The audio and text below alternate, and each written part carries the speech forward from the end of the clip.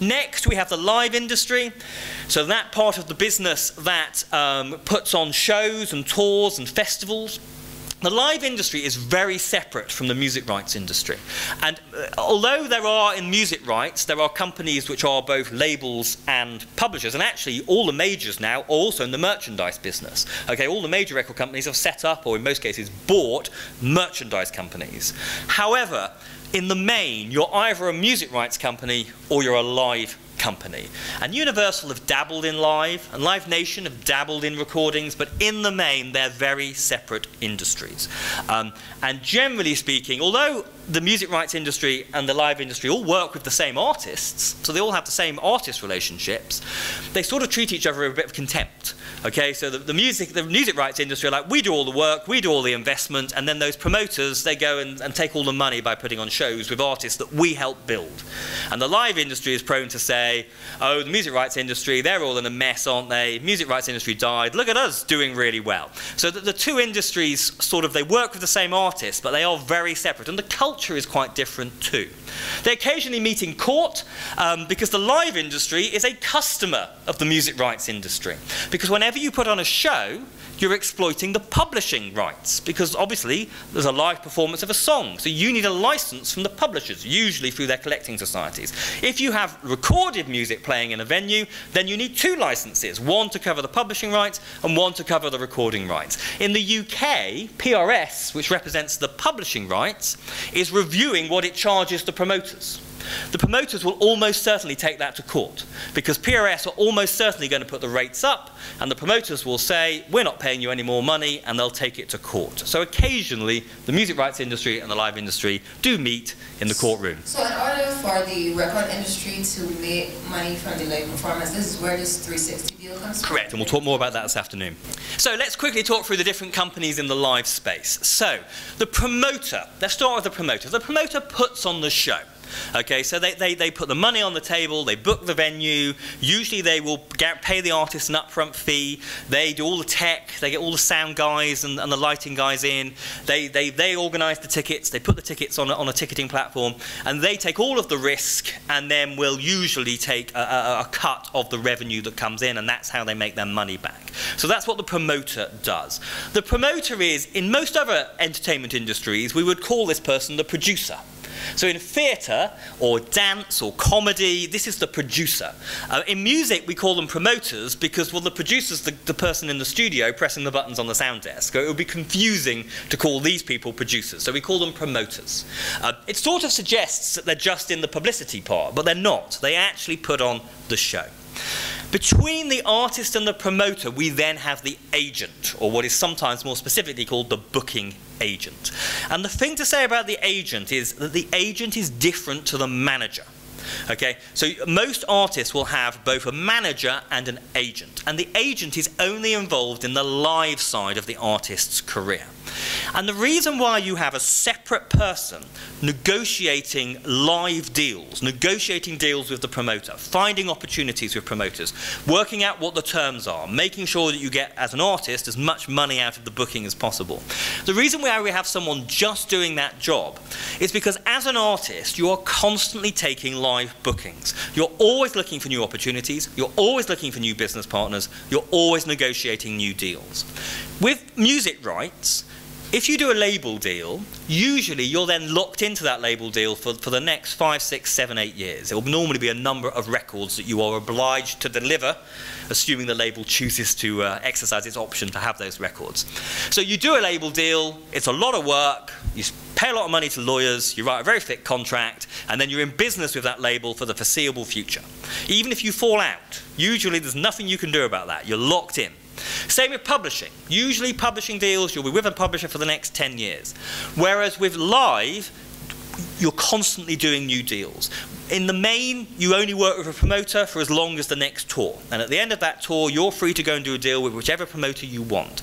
A lot of artists work with different promoters around the world. One promoter in Europe, one promoter in North America, another promoter in the Caribbean, another promoter in Australia, because promoters will have local expertise. Even if you do a global deal with Live Nation, and you only tour with Live Nation for the next 5 years. So Madonna locked herself into a 10-year deal with Live Nation worldwide. So Madonna now only tours with Live Nation. However, most artists still want to play festivals. Okay, and so the Live Nation doesn't own all the festivals. So even if you have an exclusivity deal for touring with one promoter, you're still doing deals with festival promoters all over the world. So you're constantly looking for new opportunities, you're constantly doing new deals, and that's why we have an agent to find those opportunities and to negotiate those deals. And the agents are known for being the real hard-nosed people of the music industry. They drive a hard bargain. Most agents will have established artists and new artists on their book, and if you're a festival, usually the condition is, I'll give you my famous artist for your main stage, but the condition is you book my 3 new artists for your new band stage. Agents are generally on a 10% commission, so therefore they will drive up to get as high a rate as possible, because 10% of nothing is nothing. If like me, you sometimes organize showcase events where artists come and play predominantly for an industry audience, and usually with showcase events there's not a lot of money for the artist because we're not making any money out of it, and so you'll go to artists and, well, will you play my showcase event? And the artists will be like, I'd love to do that, of course. Speak to my agent. And your heart sinks because agents will always try and drive it up, because 10% of nothing is nothing. And it will always be harder work the minute an agent gets involved. But that's their job. Some people have a global agent, although in the main, if you're a truly global artist, you will have a number of agents around the world working for you. So you might have a primary agent, say in New York or London, but you'll have other agents who understand a different market. Because agents aren't just deal makers, they bring knowledge of the live sector to you. So for example, if you're doing 2 shows, let's see you're doing, I don't know, you're doing a show in New York and then you're doing another show in Atlanta. Okay, so New York show Monday, Atlanta show Wednesday. A good agent will say, well, between New York and Atlanta, there's this place where you could do a show on Tuesday. And it's a smaller show, but it means that we'll make a little bit more money. So knowledge about routing is something that agents bring to the table, let alone visas, which is not something we're going to talk about. But once you start touring globally, there's a whole industry in negotiating the visas, particularly if you're playing the US. I don't know if the US are nicer to you guys than they are to us in the UK. It's a nightmare getting into the US as a UK person. Okay, so we have the promoter and the agent, and then the other obvious ones, obviously there are the venues and the venue owners. A lot of venues will have in-house promoters that put on shows, but they will also work with external promoters and bring other shows in. And then you have the ticketing companies and a little bit of PR and marketing. The 2 big players in live music worldwide are Live Nation and AEG. Live Nation are the biggest promoters in the world, the 2nd biggest venue owners in the world, and as Ticketmaster, the biggest ticketing company in the world. So Live Nation pretty much have the live sector. It's hard to take Live Nation on. AEG are also promoters and venue owners. And of course, there are lots and lots of local and independent and regional live companies too. Ticketing companies, I'll just say one thing about ticketing companies. The obvious thing a ticketing company brings to the table is a platform through which to sell tickets. However, ticketing companies bring other things to the table too. And the 2 important things are marketing. So good ticketing companies have a database of people that they can market shows to. So they're not just putting the ticket sales on their website and then letting you do the marketing. They can help you sell the tickets. Having said that, be wary, because every ticketing company will tell you how good their marketing database is, and it's not always true. The other thing the big ticketing companies bring to the table is cash flow. And it's one of the reasons why companies like Ticketmaster retain incredible market dominance. Because if you're putting on an arena tour, it's expensive. And a lot of your costs are up front. So as a promoter, you need $1 million in your bank account tomorrow. And so you go to a big ticketing company and say, give me the money now for tickets you're going to sell. So not for tickets you've already sold, but for tickets that you're going to sell. Advance me the money. And only the big ticketing companies can afford to do that. And that's why a company like Ticketmaster remains a dominant player in the market, despite a multitude of startups entering that market with, in my opinion, vastly superior products. But what they don't have is cash flow. And for a lot of promoters, once you reach a certain level, the single most important thing is, well, who's going to give me money now so that I can afford to rent the venue and pay the advance to the artist and do all of the upfront costs on tickets that may or may not get sold down the line. So it's one of the important things that ticketing companies do. The fan relationship sector is the newest part of the music industry. This idea of we now have this direct-to-fan relationship, how can we give those fans what they want and generate revenue from them?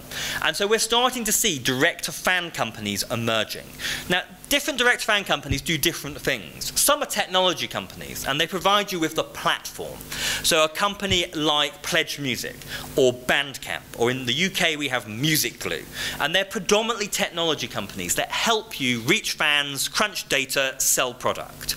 There are also direct-to-fan companies which are marketing companies, which help you with the fan base building and working out how to capture and understand fans. And there are direct-to-fan companies which are strategic or fulfillment companies that actually help you work out a direct-to-fan strategy and also do the fulfillment, run the direct-to-fan store, and all of that side of it too. And then the final company to mention is the brand partnership agency. We all know brands like music, okay, and lots of brands around the world put a certain portion of their sponsorship and marketing money every year into music. Now, quite where that fits into my diagram depends on what the brand wants. If the brand wants to give away recordings, or they want to use a song and a recording in an advert, then actually that's part of the music rights industry. They will go to the labels and the publishers and they would negotiate a licensing deal. If what the brand wants is a massive logo above the door of the venue or above a stage at a festival, then actually that's part of the live industry, and it's an important part of the live industry. But if what they want is artist endorsement, if what they want is access to the artist's online fan base, then that's fan relationship. The challenge for brands is they usually want all three of those things, and no one person can usually sell all of those things. So one of the challenges of brand partnerships is who is going to navigate the politics and the infrastructure of the music industry to get the brand, the recording and the songs and the merch and the tickets and the exposure at the live shows and the artist endorsement, which is actually what they want. But I put brand partnerships in with a fan relationship because ultimately what most of brands want is they want your fans to like them.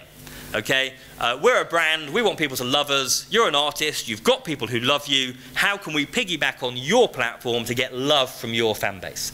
And that is part of the fan relationship business. And there are a number of agencies now who specialize in brand partnerships. It's worth mentioning that both the labels and the promoters are in the direct-to-fan business, and they're in the sponsorship business, as are the agents. So this evolving fan relationship part of the music business, you've got startups in this space, but you've also got labels trying to get established in this space, and you've got agents and promoters trying to get established in this space. So there are other people in the existing music industry who see this opportunity, and they're trying to get themselves in there. These are all the different sorts of companies who artists look to do business deals with. Although there is the one person who I've already said is increasingly the most important in this whole affair, which is the manager. And the manager sits between the artist and everybody else. So most artists start off on their own. Okay, DIY, do it yourself. Although as somebody said in the intro, DIY doesn't actually mean do it yourself. It means find other artistic people to collaborate with who have other skills, okay? People who are excited about photography or art or social media or journalism. So build a little team of collaborators that you can grow your business with. But most artists, the first business partner they're really looking for is the manager, because the manager sits between them and everybody else. And most artists these days will have management and agent in place long before label. And so a lot of new artists, they think, I need a label deal, need a label deal. But actually, I mean, there are still some artists who that is the first deal they do. But if you don't have a manager in place before you do a label deal, who negotiates a label deal? Some lawyers would say you should have a lawyer first, because if you don't have a lawyer in place, who's going to negotiate the management deal? But most artists these days, it's the manager who comes first. And the manager's role is interesting. At the outset, the manager does everything. So managing a new artist is hard work, because you're generally on a 20% cut, and at the outset, 20% of nothing is nothing. But at the same time, they're looking for business partners. They're thinking, what sort of artist am I working with? What sort of fan base are we going to build? What business partners should we work with, in what order? So managers are doing all the work, but at the same time, they're identifying business partners. And then they're reaching out to those business partners, and they're trying to negotiate a deal. Okay, and usually at this point, the artist lawyer would also get involved on the sort of the specifics of the deal. Depends. Label deal, publishing deal, usually big bit of work, lawyers involved, big thick contract. Most booking agents on a handshake. So the deals that you do vary greatly in formality, both country to country, it differs, and within the industry. Some of the deals on the live side, very much, it's a handshake and everybody works. Labels, publishers, in the main, because it's copyright assignment, will want much thicker, more detailed contracts. Managers, there used to be quite a lot of managers were on a handshake, although I think increasingly the best practice in the management community is that shouldn't be how a management deal is structured. You need to have it worked out before you fall out what happens when you fall out, because there are lots of managers and artists who've been burned by that. Grab the mic. Question. So I work with my music in LA, and I recently realized that there's this growing trend that's going on with managers in LA. I'm not sure if in the UK, because I know you have a standard in the UK somewhat, but in LA, managers are now telling you that they need to get a percentage of your publishing. That is starting to happen in the UK. It's basically, there is a thick book full of managers who tell the same story. And the story is, I worked with that artist, and I got them to the point at which they became a global star, and on the day my 20% became worth something, they fired me. And all the big managers have that story. So what do you do about that? And what you normally do is, okay, in the management contract we say, if you fire me, I still get my 20% for the next 3 years, or the next 5 years, or whatever. The problem is, how do you enforce that? How do you know? So if you take 20% of publishing, that's fine, because now the collecting society and the publisher pay me my 20%. So that's one of the reasons why in some managers are now saying, I'll take a little bit of the IP just to cover my back. But that's for you to decide. Right. In California, there's added complications, because Californian law puts limits on service contracts. So you can get out of a contract in California under a technicality that doesn't exist everywhere else in the world. So there is a little bit of Californian law layering on what's happening in LA. What is this? If the manager's taking 5% of my publishing, what am I getting in return? So who is the manager? What contacts do they have? What artists are they working with? What am I getting in return for that? But it's a tricky one. And also, I mean, you will have a lawyer. Well, at that stage, you might not be able to afford a lawyer. If you can afford a lawyer, then a lawyer will be able to give you an opinion on whether or not it's fair. As well as the manager, you have a lawyer and you have an accountant. Everybody has a lawyer and everybody has an accountant. I would say, as someone who owns a business, accountant is more important than lawyer, although I don't think there's any accountants in the room, and there are lawyers, so I don't know why I'm saying that. Not going to win any fans. But I would say that once you start to bring in a little bit of revenue, having an accountant to just make sure that everything is shipshape. We read stories all the time, don't we, of pop stars who became millionaires and then they go bankrupt because they didn't pay their tax. So having a good bit of accountancy support, and actually accountants aren't necessarily that expensive, and then once you start to gain momentum, then you will need legal counsel. And artists have lawyers, managers have lawyers, labels, publishers. There's a reason why there's a lot of music lawyers in the world. So this is the music industry. And as an artist, at the outset of your career, you're probably looking for management. And once you've got management in place, the question is, which of these deals do we need to do, and when do we do them? And we'll talk more about those deals and how they work and how they're structured this afternoon, particularly from the label and publishing deal, and we'll come back to management deals. Can you say a little bit about the characteristics of artist manager? It's an interesting question. In that, I think, what makes a good manager, and then are there enough good managers out there? And I think management needs at least two skills, and there's an argument that very few people have both. In that, the manager needs to be an entrepreneur. They need to be the person who looks at the artist, looks at the music, looks at the fan base, and says, this is our business. We are going to be in the t-shirt business, or we are going to be in the live business, but we're going to have really quirky merch that we layer on top of that, and I reckon there's a brand deal to come. So you're looking for a manager who is strategic. But the manager is also the person that makes sure that the artist gets out of bed in the morning, and that they're in the studio on the days they're in the studio, and who shouts at people who don't get things done. Also, who cares for the artist and makes sure that the artist, that the artist's health is good. And there's an argument that the business side and the personal management side are two different skills. And in the US, quite a lot of artists have two managers, one to do the entrepreneurial stuff and one to do the personal management stuff. But that is the challenge, is what makes a good manager. And managers come from all sorts of backgrounds. And also, different managers have different approaches. Some managers are very hands-on and run everything.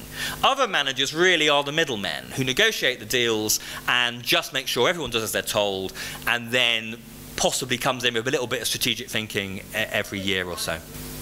That's the music industry. As an artist, as a new artist, you have to decide which of these do we work with, and probably you need management in place to help make that happen. Okay, as I say, this afternoon we're going to talk more about the copyright stuff, and we're going to talk more about the deals. But let's just very quickly talk about how the music industry varies around the world and how the music market varies around the world. And of course, the music industry is a global industry. And many artists and many music companies operate globally. And I think most artists definitely aspire to operate globally, even if they don't really. I think it's interesting sometimes when artists say they are global. To be truly global, well, you've got to crack Japan for starters, okay? And the Japanese music industry is an industry of its own. Second biggest recorded music market in the world, hugely dominated by domestic talent, okay? So a lot of people who claim to be global artists haven't really broken Japan. Also, Japan, South Korea, and some of those other Asian markets are a little music industry in their own. But as I say, most artists their ambition is to be truly global. And I think in the digital age, that is easier than it ever was previously, because of some of the logistical challenges are starting to disappear. So the music industry is global, and many artists want to operate in multiple territories, and many music companies operate in multiple territories. All three majors are global. They have divisions in most countries. In some countries, particularly China, they tend to go into business with a local company. And of course, as I said earlier, independents often work with counterparts around the world. Although the music industry is global, it is also worth mentioning that in every country there is a music industry. So there is a Barbados music industry, there is a UK music industry, there is a US music industry. And those music industries have a lot in common, but they also have lots of things that work differently. So different industries in different countries will differ in terms of structure. Okay, so the companies that I've just outlined there, in some countries, those companies will be more important than in others. In some, they'll be more established than others. So the structure will differ.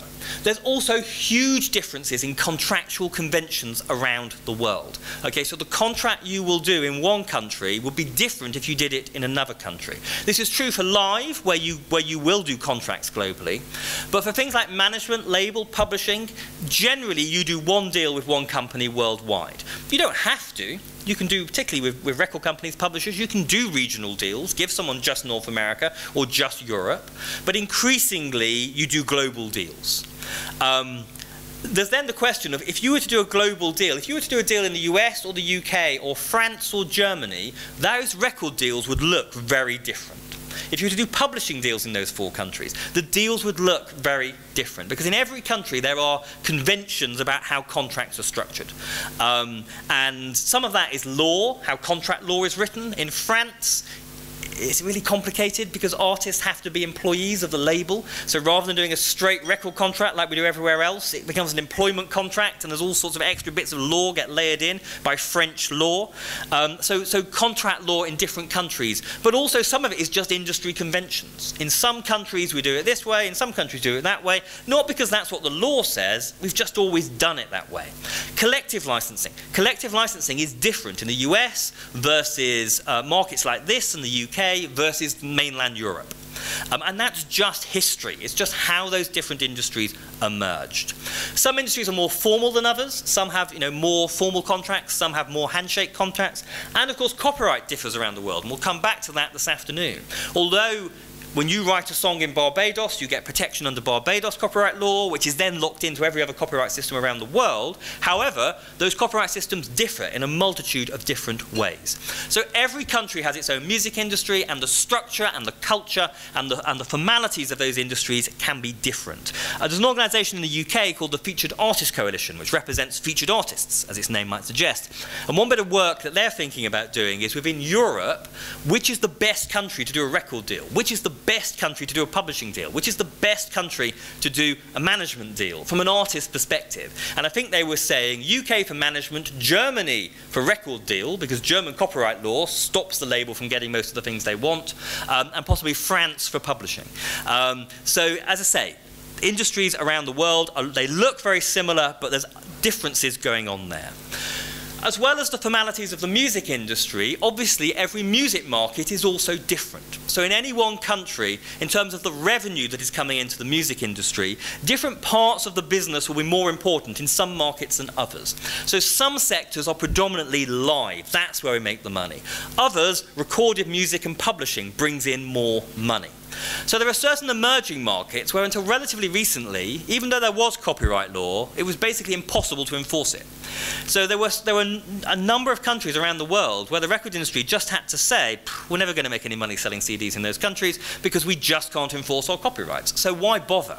So those markets, they're live markets. You know, where can we tour? What festivals are there? We're going to make money through live. Whereas in Europe and North America, the copyright part of the industry is more lucrative than the live part of the industry. And actually, that's still true, despite the record industry doing that in the 2000s and the live industry doing that.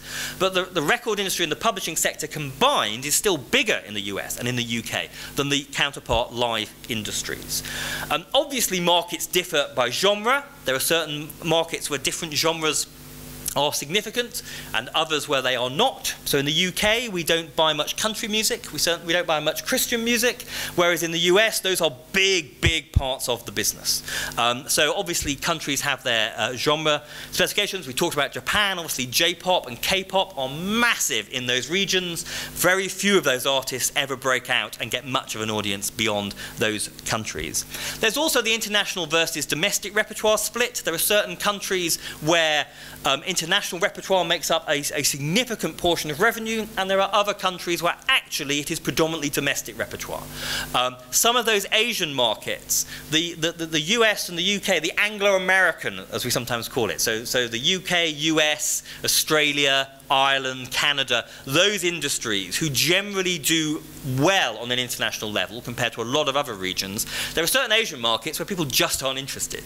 And they predominantly listen and enjoy domestic repertoire. So music is global. Artists are global, but within every country there is a local industry that may be different, and there is a local market which may be different too. Just a couple of observations about the global market though. In terms of which markets are going to be most significant for you as an artist, I can't answer that question because there are a multitude of variables as to which markets matter for you. You know, so what is it about you? What is it about your genre? What level are you in your career? Language, okay? I assume a lot of the people here write songs in English or a dialect of English, and you often have an advantage on that. And a lot of European artists, mainland Europe, one of their dilemmas is, do we sing in English or do we not? Because if we sing in English, we probably are disadvantaged in our home territory, but now we can go global. Because those big UK, US markets, for some reason, we don't like music when it's sung in French, even though the French language can sound beautiful when it's sung. But we want our music in English. So language can have an impact too. However, these are the 5 biggest recorded music markets in the world. So this is markets where recorded music, so record sales, whether that's CD or downloads or streaming and all of the other copyright income that comes in from recorded music. These are the 5 biggest markets in the world by revenue. So the US, then Japan, then the UK, then Germany, then France. For a brief time, it looked like Japan was going to take over from the US, but that was simply because the CD plummet happened in the US long before Japan. So there were a number of years where the US was going down because CDs were plummeting. CD sales were still very strong in Japan. And then about 4 years ago, suddenly CD sales went into free fall in Japan too, and now actually the Japanese industry is struggling. But nevertheless, they remain the 5 biggest markets in the world. So a lot of artists, these are the markets they want to break into, because simply when it comes to record sales and streaming and digital income, it's where there is the most revenue to share in. That said, it's important to stress just how important emerging markets are for the music industry and the record industry in particular in 2016. The record industry, so recorded music, as I said, the story of recorded music between 2000 and 2010 was down. Okay, and recorded music revenues dropped by at least a half between 2000 and 2010. In 10 years, 50% plus of the industry went. Okay, that's significant. Since about 2000, the recorded music market has been more or less flat. Okay, so the decline each year has so small it's almost negligible. Last year, the recorded music industry went up for pretty much the first time since about 2000. But, crucial, emerging markets are playing a very important role in that turning of the corner, of the decline stopping and the recorded music market starting to grow again. Okay, a big part of that is emerging markets, which in financial terms aren't necessarily bringing in that much money in figures, but if you combine those markets together and you look at the potential growth of those markets, they are becoming ever more significant for the global record industry. So the big five remain the big five, but the emerging markets are very important as well. One very quick trend from a recorded music point of view, we'll come back to this tomorrow when we look at the digital market in more detail, but the recorded music industry, the record industry, is now a predominantly digital industry. Digital brings in more money than physical worldwide. It's not true for every country. Japan, 75% CD sales, Germany 60% CD sales, but worldwide we're now bringing in more money through digital than physical. That only happened last year. You'd be forgiven for thinking CDs died 5 years ago. It's all been about downloads and streams. That's not true.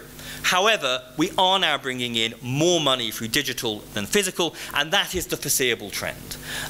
So these are the exact approximate breakdowns. So you'll see physical's about a third of the market, then digital. Those little blobs on the right-hand side, the bigger of the two is public performance, so that's the money that you get in for your collecting society. The little slice is sync or synchronization, which we'll talk more about later. And then there's the breakdown of most of the physical is CD. You're probably all aware of the vinyl revival. Vinyl is back up as a format, but it's still a tiny, tiny, tiny portion overall. Most of the physical is CD. In terms of the digital money, as it currently stands, it's 50-50 download stream. However, downloads are going down and streaming is going up. So this year, it will be more from streams than downloads. We'll come back to more of that tomorrow. But the key trend is that CDs are slowly declining. They radically declined in the 2000s. They're now slowly declining. Downloads are tanking. Okay? The one thing you need to know about downloads is that they're downloads. So download sales are in steep decline. Streaming is booming. The question is which streaming services, and more on that tomorrow. Those are global trends. It is worth noting that it varies greatly from country to country. And there are some countries like Japan, which are still predominantly physical, and there are other countries like Scandinavia, Sweden, where digital is totally dominant. And many of the emerging markets, because there was never any CD sales, digital has completely run away and become much more significant. So the split between digital and physical and between download and stream varies greatly from country to country and market to market. We know this because the International Federation of the Phonographic Industry, which is the global trade body for the record industry, puts out a set of statistics every April, which gives us global figures and then country by country figures. So actually we have good stats for the record industry, whereas for the other parts of the industry we have less good stats. The record industry is bigger than live and bigger than publishing. But if you combine the record industry and publishing together, it still outperforms live. Does that make sense? So in the 2000s, the record industry went down, the live industry went up, although worldwide, the record industry and the publishing sector combined, so music rights, is still bigger than live when you go worldwide. The other thing about live is it's a very top-heavy industry in that the big artists make most of the money. And the live company, if you look at a company like Live Nation, it has massive revenues, but not massive profits, because it's expensive putting on live music. And there are economies of scale. Once you get to bigger venues, you make more money. But then once you get to bigger venues, you're working with artists who decide that they want a laser show and a massive set and 82 dancers and a big video installation. And all of that is expensive. So although live has high revenues, it's not necessarily so profitable. So there's just some top-line observations about the music industry worldwide, the music market worldwide, and some recent trends. What I'm going to do now is I'm going to take any remaining questions of anything that I have said. And then over lunch, I want you to have a think about your music industry, okay? So the music industry here in Barbados. And if you remember, these were all the companies that I talked about, the publishers, the labels, the distributors, the retailers, etc., etc. Which of those exist in Barbados and who are they? And which of those actually you don't really have locally? And of these, are there US companies or European companies that have a presence here? Or is it predominantly run by local companies or individuals and entrepreneurs?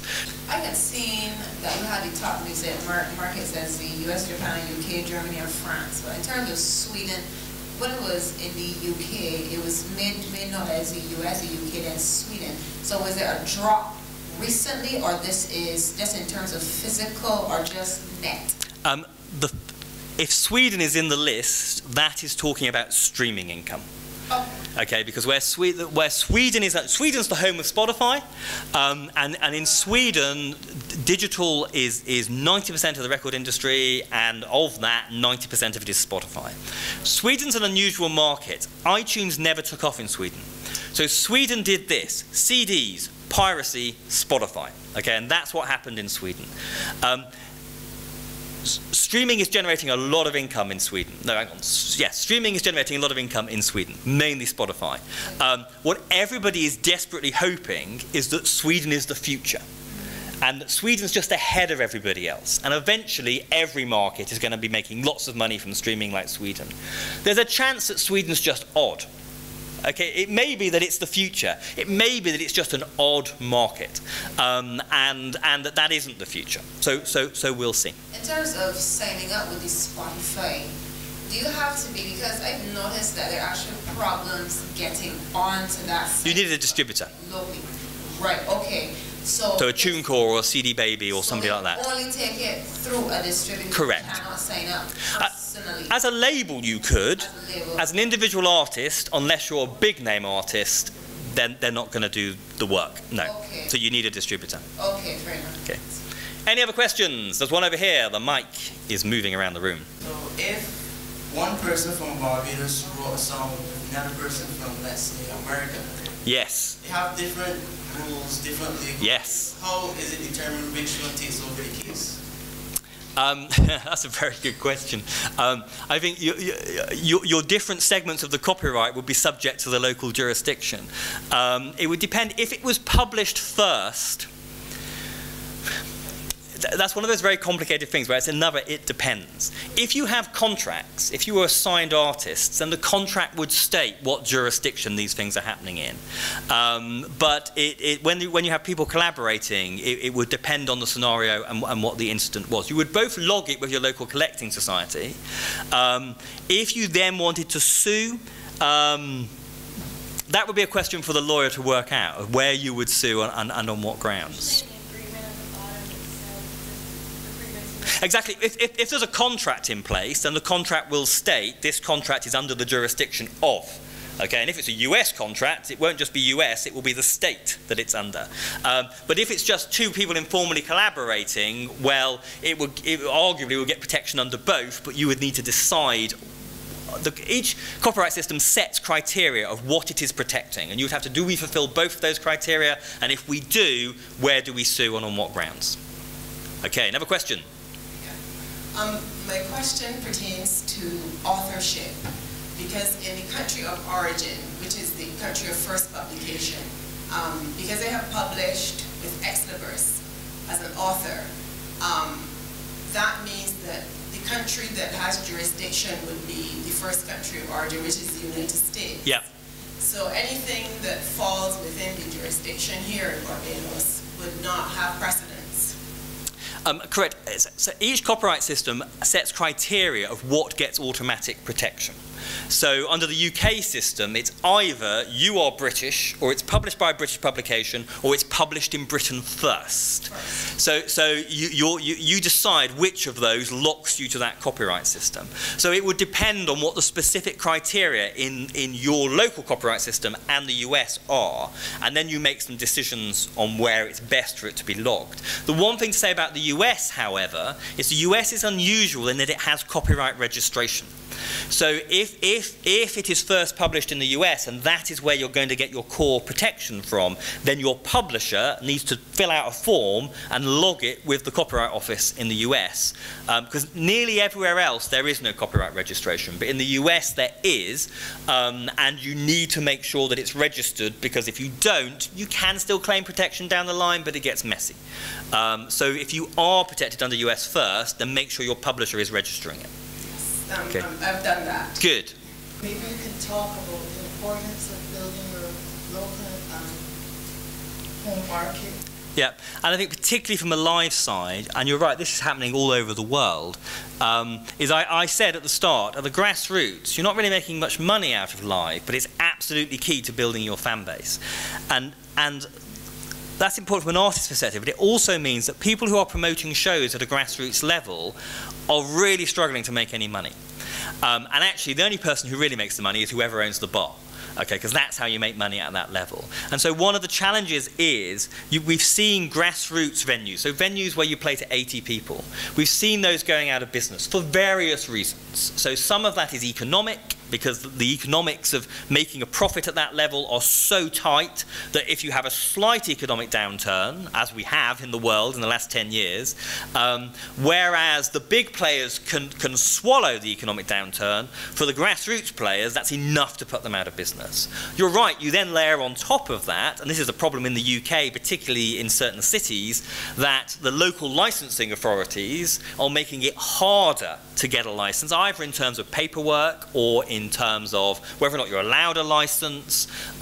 We've also had this issue in certain UK cities where you have a rundown part of town, then some venues move in, they make that part of town cool, so then suddenly the property developers move in and they convert all these empty warehouses into apartments, then all the expensive apartments, then wealthy people move in because they want to live somewhere cool, but then they say, oh, but we don't want any loud music at night. And then suddenly the venue's license comes up for renewal and they can't get a license. And I mean, that just seems insane. And in Australia, there's a principle called agent of change, which is to help the grassroots music community, which says that if a property developer changes what was an industrial building into a residential building, when they do that, they have to look around and say, there's a music venue, there's a club, there's a bar. Their business could be put at risk because of this. So me, the property developer, has to put some money on the table and says, okay, Mr. Music venue, Mr. Bar, here's the money to put some really good soundproofing in and to cover the 2 months that you're shut while you're putting the soundproofing in, and the property developer has to include that. So that's a principle that exists in Australia. It's something that the UK music industry is lobbying for in the UK. So yes, I think what lots of people say is everyone agrees that the grassroots live is absolutely crucial for everything. Everybody started playing to 50 people in a bar. And if those bars can't do that anymore, that's a problem for everybody. So there is licensing issues there. There's also money issues. And the question is, if it's not economically viable to operate at that level, what do we do about that? Now, I mean, there are three potential things, which is A, in the record industry, the big stars pay for the new stars. Okay, so the record companies, for all of their sins, take money from successful artists and then pump some of it into new artists. So should the live sector be doing more of that? So that the big arena shows put money into small venues. Now, Live Nation and AEG would argue that they do that. I'm not so convinced. The other thing is, at a grassroots level, does the artist even need a promoter? Or could the artists do it themselves? Could the artists put on the show themselves, cut out the middleman, and therefore you don't need to make as much money? The other thing is, should government be investing in live venues, not big live venues that you know, government like because they've got a nice big venue, in the grassroots venues where new artists emerge. Is that something where, you know, arts councils or whatever should be investing money? And some European countries, they do that. With the Music Calendar report and other talks and events, and there is now, yes, alongside the Great Escape, we now have a separate conference called Music Cities, which precedes the Great Escape on this very issue. And there's two things to say about that. First of all, those cities that have had success in this space have learned is we all agree that a grassroots venue network is important for the future of culture and the future of music.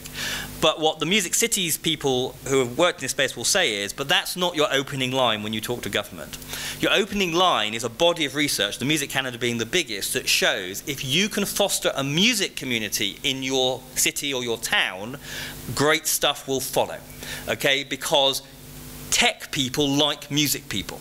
So if you can get a vibrant music community going, a tech community may follow it in, and then you build a startup sector and things start to grow. Plus, tap into travel.